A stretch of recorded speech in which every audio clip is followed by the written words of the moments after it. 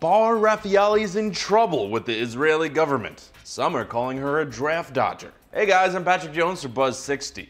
Bar's currently in a commercial to promote all the great things that have been created in Israel, because she's one of them, which caused her whole draft dodging controversy to flare back up. There's a loophole in Israel's mandatory military service for women, and that's if they're married.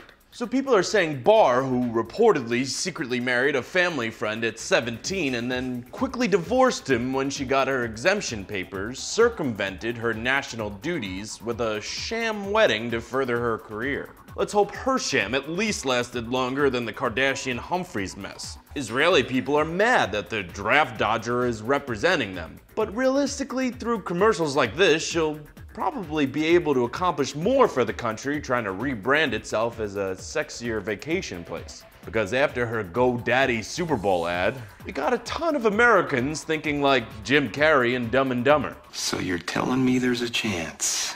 Which naturally leads to thinking, I kinda wanna go visit Israel. Buzz60, now you know, pass it on.